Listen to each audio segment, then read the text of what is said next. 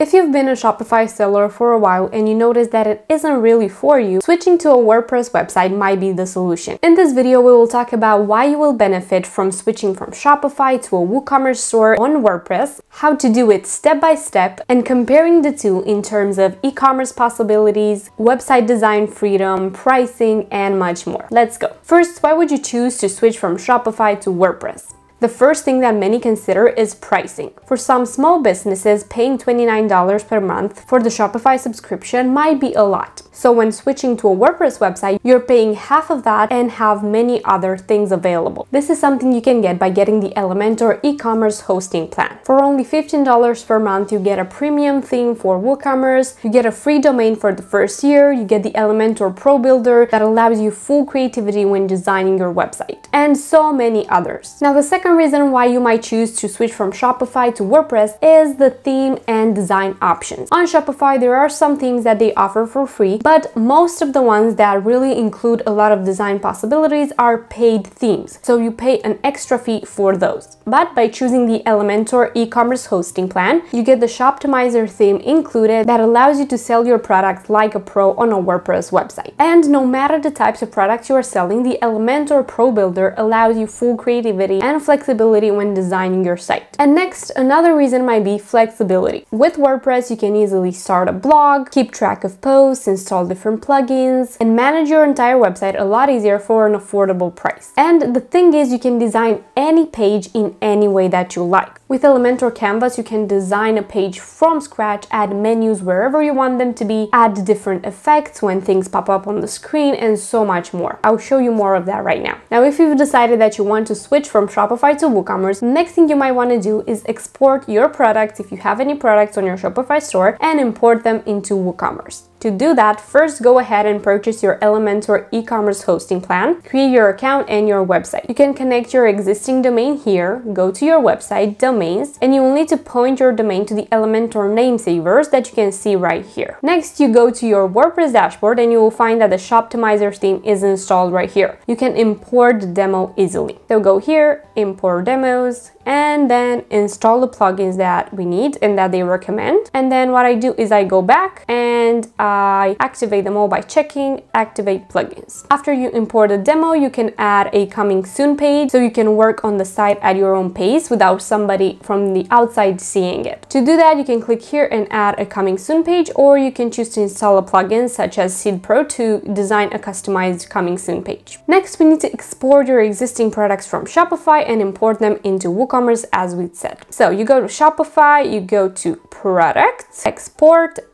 all products in a simple CSV file. Then, when you go to WooCommerce, you need to make sure to set up the WooCommerce plugin and add your business information, payment methods, shipping methods, and more. And then to add your products that are exported from Shopify to WooCommerce, you can go to Add New Products. So you go to Products, Add New, Import, and then upload the CSV file to import the products. You now need to check the products manually and make sure that the details that you had from Shopify in the CSV file are the same as for your WooCommerce products, because errors might happen. So you need to check the title, the description, and make sure that the photos are high quality. If they're not, add them manually. So for products that have variations, you might need to check the variations, make sure that the pricing is correct. And if you have lots of products, it might take you a little bit of time, but it's a one-time thing only. So whenever you want to add a new product, you just go to WooCommerce products and add new product. You can add different variations for it, and to create variations from a product in WooCommerce, first you need to add attributes. For example, you want to add multiple colors to a product. You go to attributes and create different colors. So the name of the attribute is color, you write color, and then you separate them one by one. So for example, red, purple,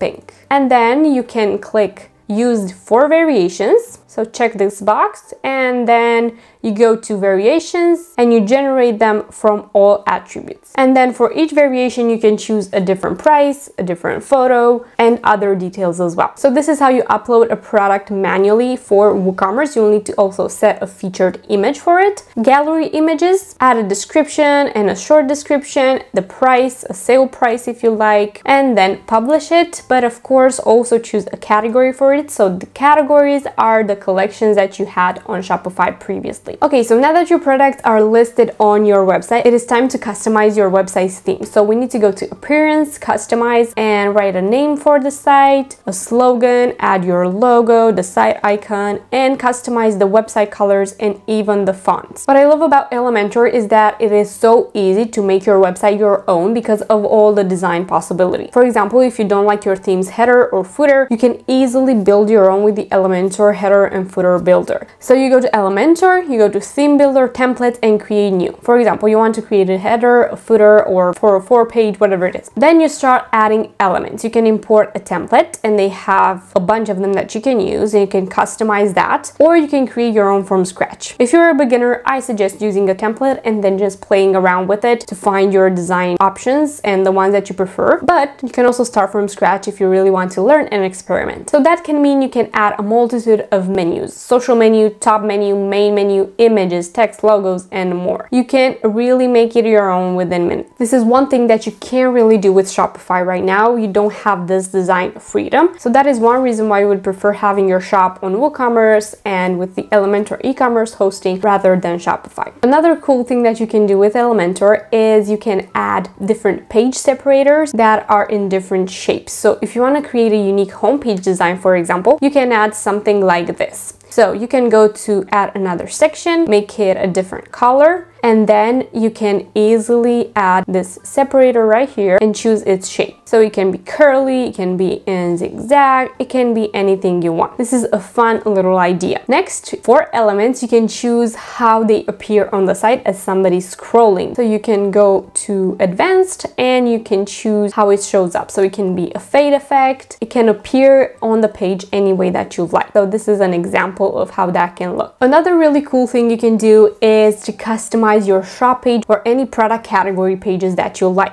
You can design a banner for it and even design a separate header or different sections, different menus for the shop page and have it shown on that page only. For that to happen, when you're creating a header or a footer, make sure to select on which pages that will be shown. So you need to set your shop page at Elementor full width instead of default, and then you can choose for it to appear on the entire site or on certain pages of the site. If you want any of your pages to have a fully Elementor design without showing a header or a footer, you will need to select the Elementor canvas option. This will allow you full creativity when you're creating your design. And you can use this page to announce a special collection coming up, to gather giveaway entries, to talk about different offers you have. For example, if you're selling digital products, you can use such a page to promote a course that you're having, to enroll people in that course or a training program, and so many other things. It is so much fun to experiment with these and see all the design possibilities that you have. Another thing that you can do is customize your cart, your checkout, your wishlist pages, and even my account page for the client. So that can contain your color palette, different product recommendations, and more. On your homepage, you can add any section that you want at any point. All you have to do is click plus, add a new section, choose the section type, and you can add in your blog posts. You can add in your Instagram feed. You can add a newsletter pop-up or just a newsletter sign-up form that you can add by adding an HTML code, and so many other things. And when you want to make that section be on the entire page, all you have to do is click right here and click full width, and the section will go on the entire page. Another really cool effect that you can do is add a background image and have it scroll over like this. I saw this on multiple websites and I think it's really interesting to do. So how can you add such a section? For example, let's add it to the front of the homepage. You add a new section, you make it full width, you go to